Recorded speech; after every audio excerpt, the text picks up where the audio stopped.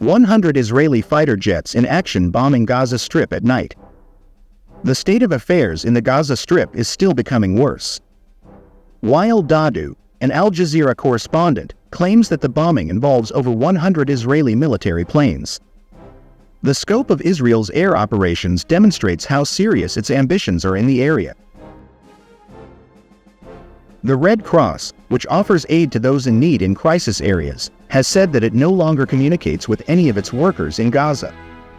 For those in need of assistance and medical treatment, this increases the risks.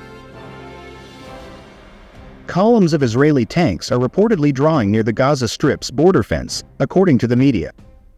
There have been reports of tank formations north of towns like Beit Hanun and Lahaya. Information on the observation of Israeli tanks and armored vehicles moving close to the northern boundaries of the Gaza Strip further confirms the activities of ground soldiers.